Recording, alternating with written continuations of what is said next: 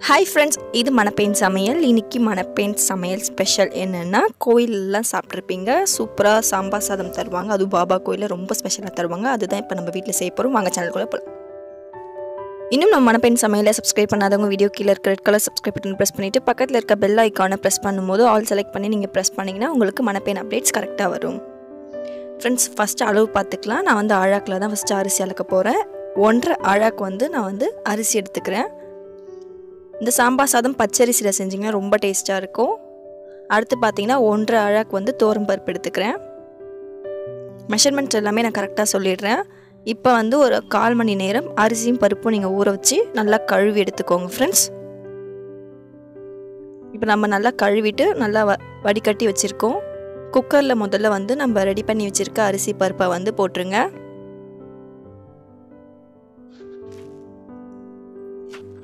போட்டுட்டு தண்ணி அளவு வைக்க போகிறோம். ஆழாக்கில் பார்த்தீங்கன்னா நம்ம பருப்பு அரிசி சேர்த்தோன்னா 3 ஆழாக்கு வரும். ஸோ நம்ம 7 ஆழாக்கு அளவுக்கு நம்ம தண்ணி வச்சுக்கலாம்.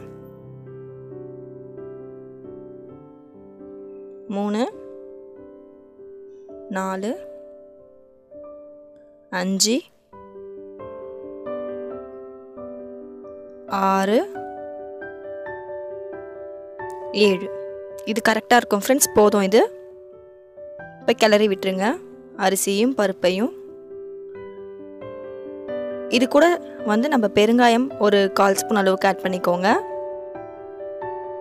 மஞ்சள் தூள் 1/2 ஸ்பூன் அளவுக்கு நீங்கள் ஆட் பண்ணிக்கோங்க ஃப்ரெண்ட்ஸ். அப்புறம் ஒரு 1/2 ஸ்பூன் அளவுக்கு கல் உப்பு வந்து ஆட் பண்ணிக்கோங்க. ஆட் பண்ணிவிட்டு எல்லாத்தையும் நல்லா மிக்ஸ் பண்ணிவிடுங்க. மிக்ஸ் பண்ணிவிட்டு ஒரு 5 விசில் நீங்கள் வந்து விட்டுருங்க ஃப்ரெண்ட்ஸ். அளவு பார்த்துக்கோங்க. 3 ஆழாக்கு அரிசி பருப்பு சேர்த்து 3 ஆழாக்கு வச்சோம். 7 கிளாஸ் அளவுக்கு தண்ணி விட்டுருக்கோம். இதான் பதம். இப்போ இது 4 விசில் இல்லை 5 விசில் வர வரைக்கும் நம்ம வச்சு எடுத்துடலாம் ஃப்ரெண்ட்ஸ். இப்போ பார்த்தீங்கன்னா நம்ம சாதம் வந்து நல்லா வெந்திருக்கு. நீங்கள் கரண்டி வச்சு இதை நல்லா வந்து குழச்சி விட்டுடலாம். நம்ம குழச்சி எடுத்தாச்சு ஃப்ரெண்ட்ஸ். இப்போ சாம்பார் மசாலா ரெடி பண்ணிடலாம். ஃப்ரெஷ்ஷாக பேனில் வந்து 1 ஸ்பூன் அளவுக்கு நெய் விட்டுக்கோங்க.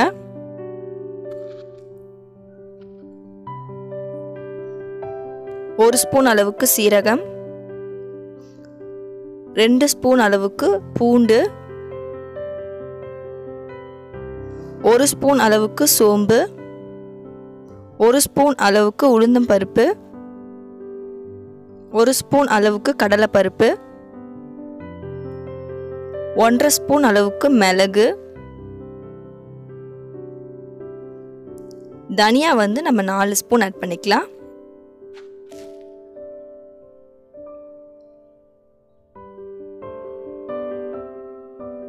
அடுத்து பார்த்தீங்கன்னா 8 காஞ்ச மிளகாய் ஆட் பண்ணியிருக்கேன்.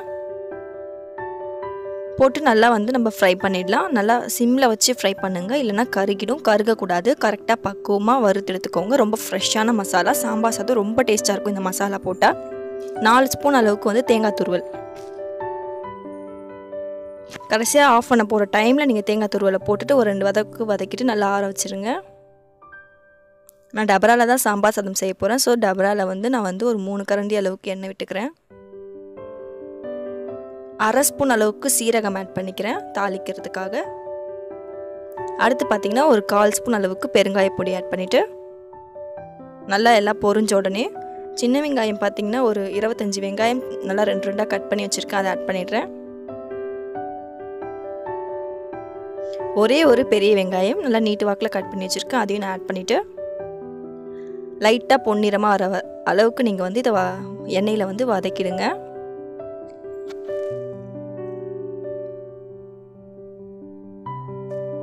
வெங்காயம் வதங்குற கேப்பில் பார்த்திங்கன்னா நம்ம மசாலா பார்த்திங்கன்னா நல்லா வந்து ஆறி இருக்கும். மிக்ஸி ஜாரில் போட்டு நல்லா அரைச்சிடலாம். தக்காளி நல்லா பழமாக 3 தக்காளி நான் கட் பண்ணி வச்சுருக்கேன். அதை நம்ம வெங்காயம் வந்து வதங்கின பிறகு ஆட் பண்ணிவிடுங்க. மஞ்சள் பொடி போட்டுக்கோங்க வதங்கிறதுக்காக. கூடவே கொஞ்சமாக வந்து கல் உப்பு ஆட் பண்ணி நல்லா வதக்கிடுங்க.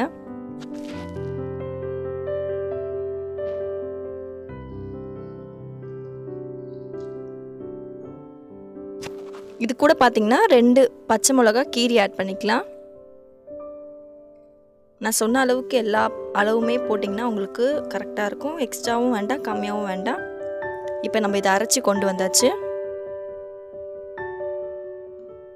அதுக்குள்ளே பார்த்திங்கன்னா தக்காளி வெங்காயம் நல்லா வதங்கின பிறகு கத்திரிக்காய்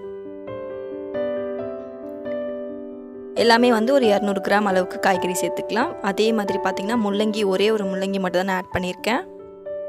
அது பார்த்திங்கன்னா ஒரு 75 கிராம் இருக்கும். ஒரே ஒரு கேரட் தான் நான் ஆட் பண்ணியிருக்கேன். நீட்டு வாக்கில் நல்லா பெருசு பெருசாக கட் பண்ணி 4 பீன்ஸு. அடுத்து பார்த்திங்கன்னா ஒரே ஒரு உருளைக்கிழங்கு தோல் சீவிட்டு ஆட் பண்ணிக்கிறேன். ஒரு முருங்கைக்காய் வந்து கட் பண்ணி போட்டுக்கிறேன் பெருசு பெருசாக. போதும், காய் வந்து ரொம்ப அதிகமாக தேவையில்லை, இதுவே போதும். பச்சை பட்டாணி பார்த்திங்கன்னா ஒரு 4 ஸ்பூன் அளவுக்கு நல்லா ஊற வச்சுட்டு நல்லா வாஷ் பண்ணிவிட்டு ஆட் பண்ணிக்கோங்க. இந்த அளவே போதும் ஃப்ரெண்ட்ஸ். காய்கறி நம்ம எடுத்துருக்க 3 அழகு அரிசிக்கு இது எல்லாமே வந்து கரெக்டாக இருக்கும். காய்கறியில் பார்த்திங்கன்னா கத்திரிக்காய் மட்டும்தான் நான் கூட எடுத்திருக்கேன் 200 கிராம். மீதி எல்லாமே வந்து ஒன்று தான் எடுத்திருக்கேன். போதும் இதுவே.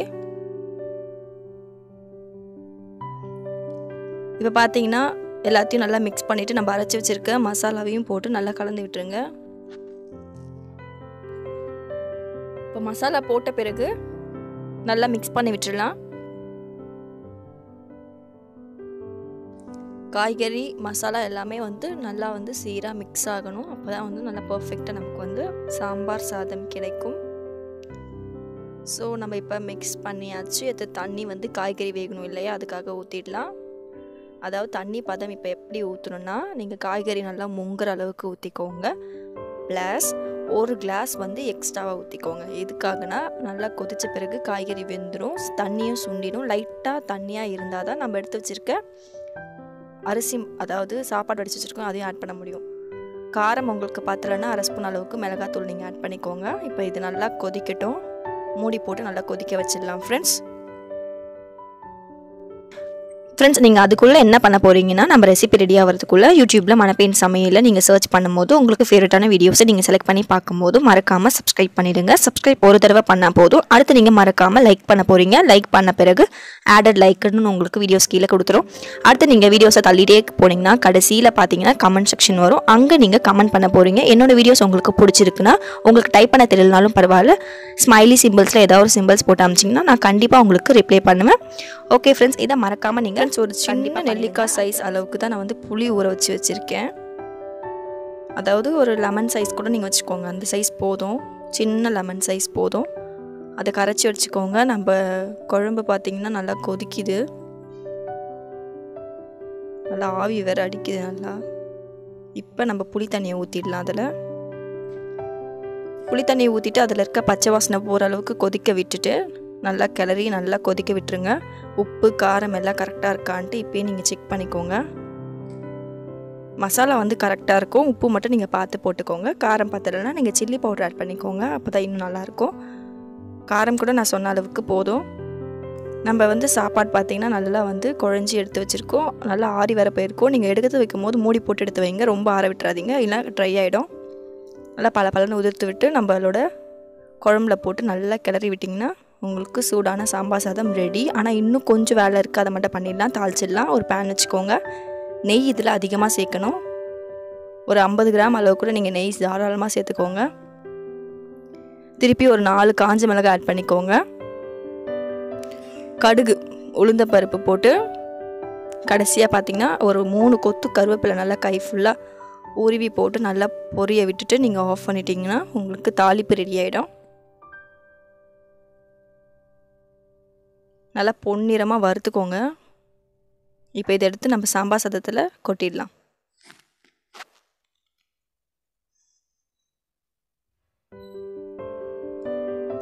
போட்டுட்டு நல்லா நெய் நம்ம சாம்பார் சாதம் எல்லாம் மிக்ஸ் ஆகிற மாதிரி நல்லா ஒரு மிக்ஸ் கொடுத்துருங்க. கொடுத்துட்ட பிறகு கடைசியாக வந்து கொத்தமல்லி நல்லா கிள்ளி போட்டிங்கன்னா உங்களுக்கு சூப்பரான டேஸ்டான சாம்பார் சாதம் ரெடி. வீட்டில் கண்டிப்பாக ட்ரை பண்ணிவிட்டு எனக்கு கமெண்ட் கொடுங்க ஃப்ரெண்ட்ஸ். பாய்.